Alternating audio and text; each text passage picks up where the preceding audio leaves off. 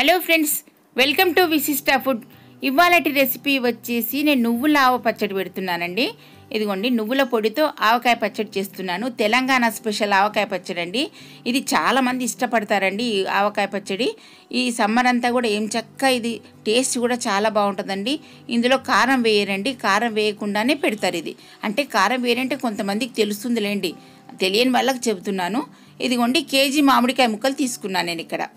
ఇదిగోండి, పుల్లటి వేయించుకోవాలండి. కేజీ మామిడికాయ ముక్కలు ఇవి పుల్లటి చూసుకొని మనం ఇలా కట్ చేసుకొని పెట్టుకోవాలి. ఇదిగోండి మామిడికాయ ముక్కలు నేను. ఆ తర్వాత ఇక దీనికి కావాల్సిన ఏంటో చూద్దాం. ఇదిగోండి, ఉప్పు, నువ్వుల పొడి. నువ్వుల పొడి ఎక్కువ క్వాంటిటీ ఉండాలండి. ఆవాల పొడి, ఇక ఆవాలు జీలకర్ర పోపుకు. ఆ తర్వాత అల్లం వెల్లుల్లి పేస్ట్, జీలకర్ర మెంతుల పొడి, పసుపు, ఇక ఆయిల్. నేను పల్లి నూనె వాడుతున్నానండి. ఇక్కడ పప్పు నూనె కూడా వాడుకోవచ్చు, కాకపోతే నేను ఇక్కడ పల్లి నూనె వాడుతున్నాను. ఇక కడాయి పెట్టుకొని ఆయిల్ వేడెక్కింది కదా, కొద్దిగా ఆవాలు వేసుకోవాలి. ఒక స్పూన్ అన్న ఆవాలు వేసుకోవాలి. ఇందులోని జీలకర్ర కూడా ఒక స్పూన్ అంత జీలకర్ర కూడా వేసుకోవాలి. ఇది చిటపట్లాడుతున్నప్పుడు ఇదిగోండి జీలకర్ర కూడా వేస్తున్నాను. ఈ చిటపట్లాడుతూ మనకు వేగిపోయినాయి చూడండి. ఇప్పుడు స్టవ్ ఆపేసేయాలి. ఆపేసిన తర్వాత కాస్త ఆయిల్ చల్లారాలండి. ఇది ఆయిల్ చల్లారిన తర్వాత ఇలా అల్లం వెల్లుల్లి పేస్ట్ వేసుకోవాలి. ఇదిగోండి, ఇలా మామూలు వేడి ఉన్నప్పుడు అల్లం వెల్లుల్లి పేస్ట్ వేసుకోవాలి. వేడి వేడి ఆయిల్లో వేయొద్దండి, అసలే వేయొద్దు. అలా అల్లం అంతా మనకు మాడిపోతుంది. అల్లం వెల్లుల్లి పేస్ట్ అంతా మాడిపోయి పొంగుతుంది, పైకి వచ్చేసి పొంగి ఆ పచ్చడి అంతా పాడైపోతుంది. అసలు మనకు బాగోదు, టేస్ట్ కూడా బాగోదు. అందుకోసం అని చెప్పేసి కాస్త చల్లారిన తర్వాతనే వేసుకోవాలి అల్లం వెల్లుల్లి పేస్ట్. వేసుకొని బాగా కలుపుకోవాలి ఆయిల్లో.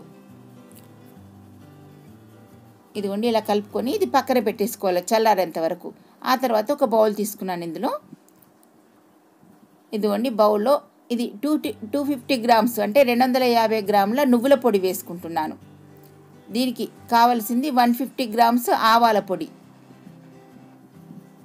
150 గ్రామ్స్ వేసుకున్నాను. ఇక జీలకర్ర మెంతుల పొడి ఒక 20 గ్రామ్స్ అంతా వేసుకుంటే సరిపోతుంది. ఆ తర్వాత పసుపు ఒక 1/2 టీ స్పూన్ అంతా పసుపు వేసుకున్నాను. ఇక ఉప్పు 1/2 కేజీ వేసుకోవాలండి. ఉప్పు 1/2 కేజీ కొంచెం చూసుకొని వేసుకోవాలండి. ఉప్పు కొంచెం తక్కువ ఉంటే మళ్ళీ కలుపుకోవచ్చు, కానీ ముందు కొంచెం తగ్గించి వేసుకుంటే బాగుంటుంది. ఇక ఇదంతా కలిసినట్టు బాగా చేతితోనే కలపాలండి. చేతితో కలిపితేనే మనకు అది ఉండలు లేకుండా చక్కగా కలిసిపోతుందండి. మన స్పూన్తో కలిపితే చక్కగా ఉండదు, అందుకోసం చేతితోనే బాగా కలుపుకోవాలి.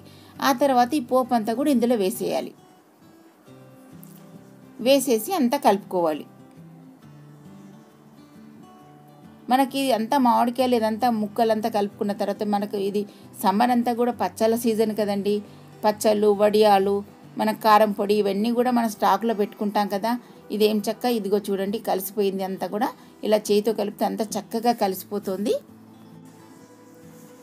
ఇక ఇందులోని ఇదిగో చూడండి చక్కగా కలిసిపోయింది కదా. ఇక ఇందులో మామిడికాయ ముక్కలు వేసేద్దాం. ఇక ఈ మామిడికాయ ముక్కలంతా దీనికి మసాలా అంతా బాగా పట్టేటట్టు కలుపుకోవాలండి.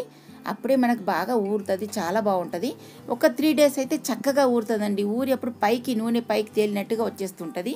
మనకి ఇది కలపగానే పైకి తేలినట్టుగా రాదు ఆవకాయ పచ్చడి ఇదంతాను. ఇది నువ్వుల ఆవకాయ పచ్చడి అండి, తెలంగాణ స్పెషల్. చాలా బాగుంటుందండి టేస్ట్. మీరు కూడా ఒకసారి ట్రై చేసి చూడండి, పెట్టుకొని చూడండి. సమ్మర్ అంతా కూడా ఎంజాయ్ చేయొచ్చు. Okay friends, thank you.